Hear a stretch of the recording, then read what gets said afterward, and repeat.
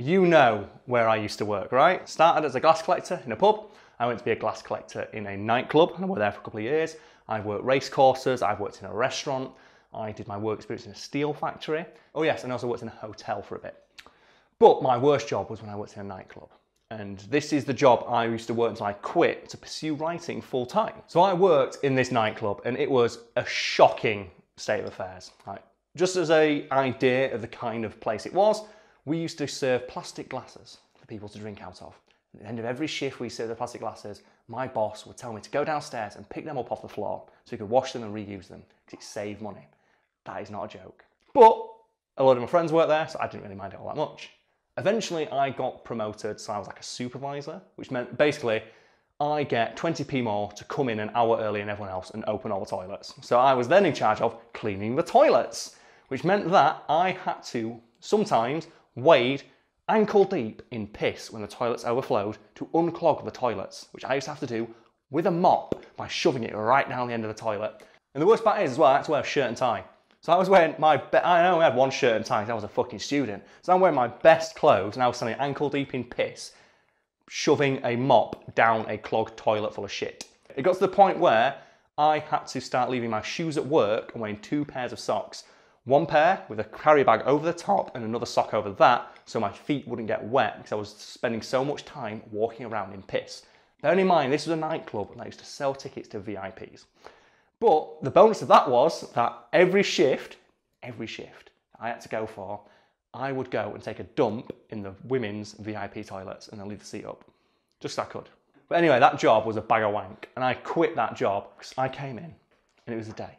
And we had a load of fresh starters coming in because it's the start of the new nightclub season with all the students there. And my boss said, "Carl, the toilets are flooded." I said, "For fuck's sake. Right, I'll go down and sort it out." And my boss goes, "No, you send down a new starter." And I went, "I'm not going to send a new starter down on their first day to unclog a toilet and walk around ankle deep in urine because they are not going to stay for another day. They'll quit straight away after that because who the fuck wants to work that job? Let me do it, and then when they get used to how the place works, then they'll do it." No, you tell that person to go down and clean that toilet or you're fired. So I just said, "Okay, bye." And I walked upstairs, I grabbed myself and I left. But that's not the end of it. That is the start of when I began to write for a living. I've worked other jobs since then, mostly because I got bored and I went to go work in a pub again just to earn a bit of extra money. But that was the start of when I said, no, I'm writing for a living now. So I went home, I wrote a big, long, rambling Facebook post saying basically, here's all the shit they do. They reuse plastic glasses, they forge, this is true, they asked me to sign retroactive safety forms because a girl fell over on broken glass. They got a safety form, changed the date, and asked me to sign it saying you clean the area so she doesn't get compensation from the foot. I was like, no, I'm not doing that. They did all this crazy illegal bullshit, and I wrote that in a big Facebook post. And I topped it off with a big picture of me going, which Brad will put just behind me, and I sent that to them in an email. I got a very polite Facebook message a few days later. "Carl, please take that down or our lawyers will be in touch." I didn't take it down, but they did manage because they knew what I'd done and I put a complaint into the health and safety inspector. They managed to clean up just enough, so they didn't really get in trouble for it. That is what encouraged me to say, fuck it, I would rather eke out a living writing articles and earning £150 a week, staying in my friend's house in a tiny little box room, paying £40 a week, than I would working this job and earning whatever they were paying me in addition. And that is how I arrived where I am today. You are more likely to go out of your way to do something for a boss who holds themselves to the same standards that they're insisting you stick to. And I had something similar at a job I used to work where I had 3 managers, because that's how you know it was poorly run. There were 3 fucking managers, and there was 2 managers that people liked and 1 manager that people didn't like. Yeah. And it was so bad that if the manager people didn't like would call up and ask you to do a shift, you would just say no. And I distinctly recall many an occasion of that manager calling me up. "Hi Carl, can you work tomorrow for like a 5-hour shift?" It's like, "Sorry, no, I'm busy." Yeah. 3 minutes later, I get a phone call from the other manager saying, "Oh, hi Carl, love. Do you mind coming in tomorrow?" It's like, "Yeah, sure, for you, James, anything." And I'd make sure I'd say that loud enough that because they sat next to each other on in their office, that she'd hear me say it. "For you, James, anything. I mean, you obviously, a boss who's nice to you, and like when we, at the end of a shift, when we sat there, it's like, oh fuck, we've got to like clean down. He'd rock up after doing all his paperwork and help us like polishing cutlery, putting glasses away, relaying the restaurant. She would just sit there on fucking Facebook, like Queen Bee, just sitting there going, yeah. So it'd be a lot quicker if you helped. Everyone goes to that moment of just, fuck this. I remember it was when I got a job so I could get a discount on a hotel. I worked for a restaurant for a bit, it was owned by the Hilton. So I wanted to get a discount at the Hilton because we were going to a wedding. And I'd be like, I need that discount. It was a 90% discount. So I worked there, not telling them, yeah, I plan on quitting in 3 months. But the Hilton, American company, American work ethic. Yeah. So what would happen was it'd be, okay then, we've got a new system in place, a new electronic signing system. And if you are 1 minute late, 1 minute, you will be docked 15 minutes pay. Okay. That's extreme. Here's a fun fact about the law. If you ain't getting fucking paid, you don't fucking work. I did this job to get that discount and just like, because my mate got me it. And I didn't tell him I was going to quit, I felt really bad. So I don't give a fuck. I'll argue about this all day. What are they going to do if they fire me? Oh no. I'll go back and just go sit at home and just write more articles, bollocks to it. But I just came in, so Carl, you're a minute late.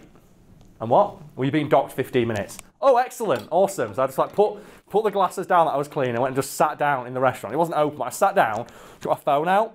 What are you doing? I'm taking my break now. No, get back. You saw the thing. We open in half an hour. Yeah. Am I being paid? No, you've been docked 15 minutes. Now I'm not working.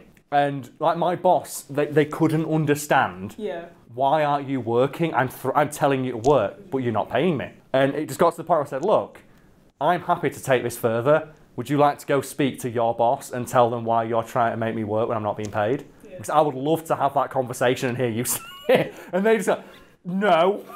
So, and then a previous job I had, I was really bad. Because I didn't really need to have the job. I just liked having the extra bit of money and the social aspect of, I'm making new friends. You got people to go on nights out with and stuff like that. So it'd be, okay, you need to turn up 15 minutes before your shift for a briefing, for an event. So am I being paid? Well, no, but you need to, I'm not turning up then. No, but you need to be here 15 minutes early. Why? Because so you can be brief. So that's work, yes? Well, yeah, it is for work, but it's not part of your shift. No, that's not how it works. No. And I remember I came in 5 minutes early once, and I put my headphones in and refused to listen to it. It was that same boss, that one I hated. If he was a nice boss, I'd do it. And I remember having this argument very loudly on the bar as the big manageress walked past, like the person who's in charge of our department.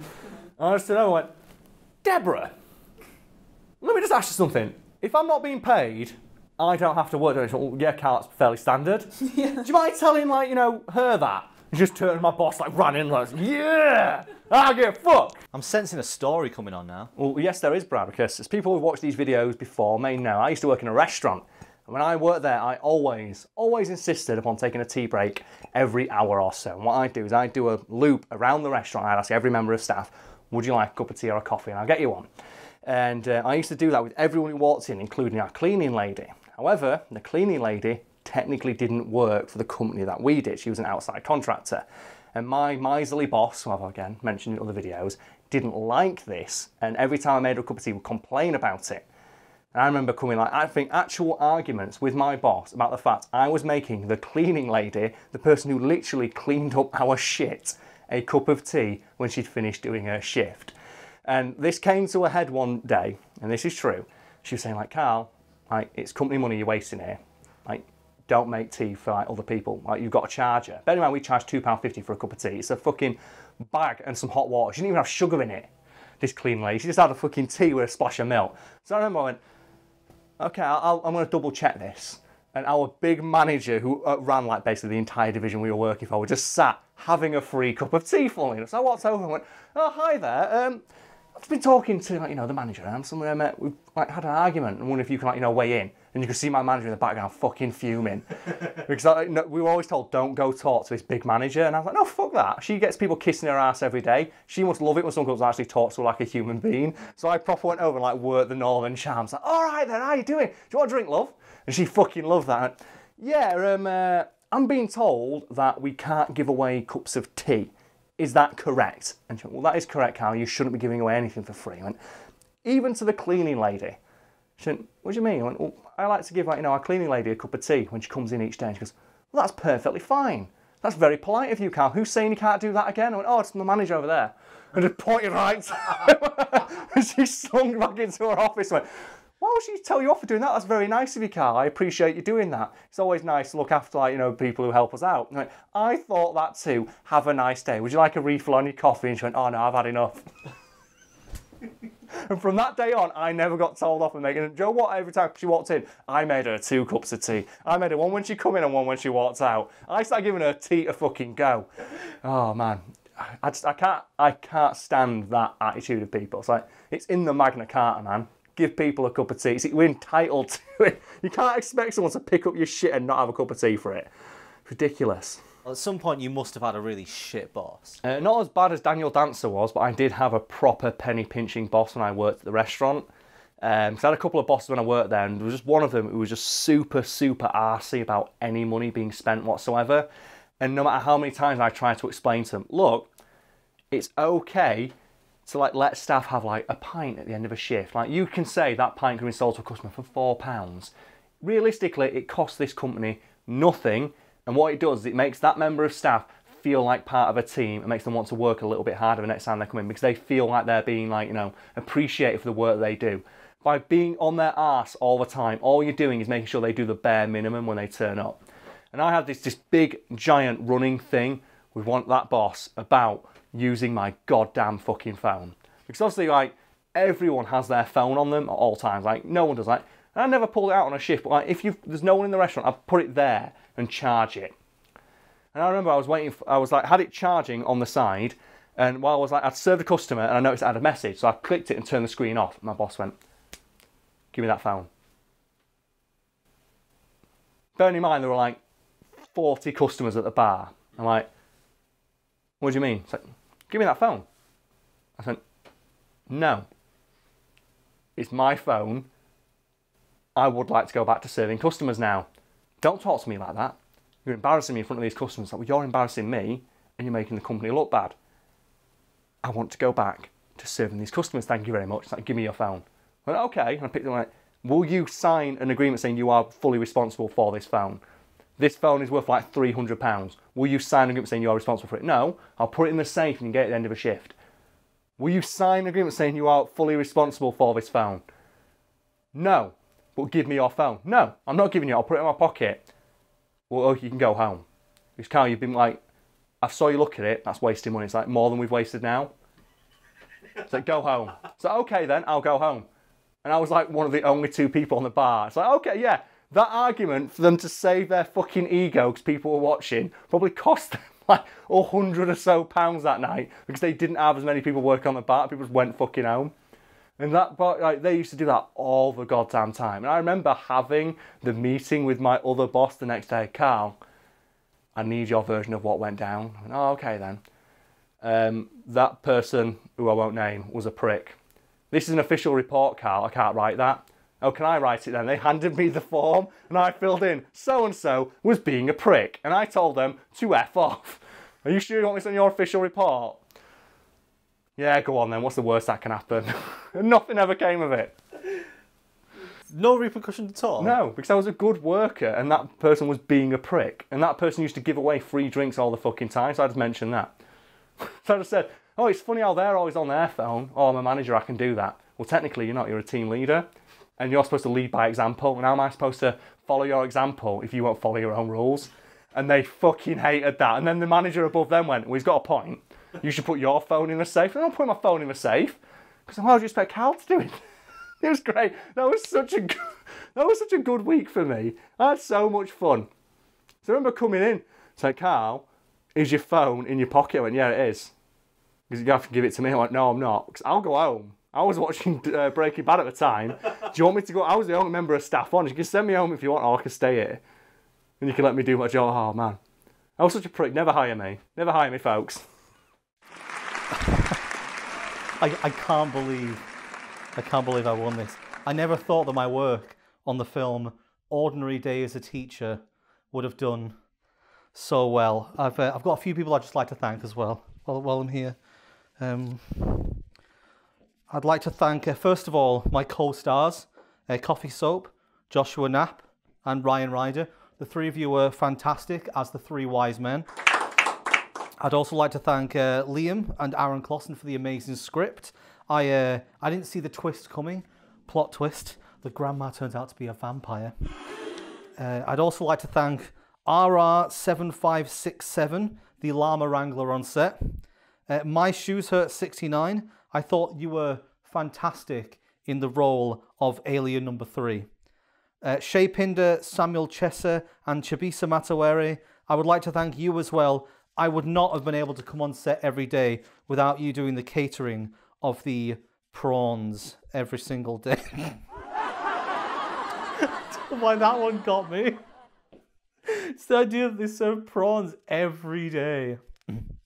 I'd also like to give big thanks to Sam Bartram and Sean Watson. You two were instrumental in helping me get that gorilla costume on. Michelle Holloman and Benjamin Fridman. And of course, how could I forget Matt Gilbert? The three of you in the Human Centipede scene. Unforgettable. Robert Hutton is my manager. Got me this role after my previous role as a garbage bag in House MD. Kynan plays games in Anixia. I can't thank you enough for what you did for my career after that unfortunate skiing accident in the Bahamas. Brina Lawless and Nestor Aylman, and of course Jay Grid. Without the three of you, I would still be selling chairs at the local YMCA. And Darth Turkey 28, shut up. Darth Turkey 28, honestly, one of the greatest people I've ever worked with. And I've worked with quite a lot of people who collect stamps. And finally, the director, Amy Brundridge. Thank you. What you heard there, believe it or not, I'm going to tell you a secret. It wasn't people I was thanking for that film. They're actually patrons. And if you sign up to the Patreon, you can also have your name read out in whatever way we decide every single time we do this. You never know what it's going to be. Neither do we. We decided this yesterday.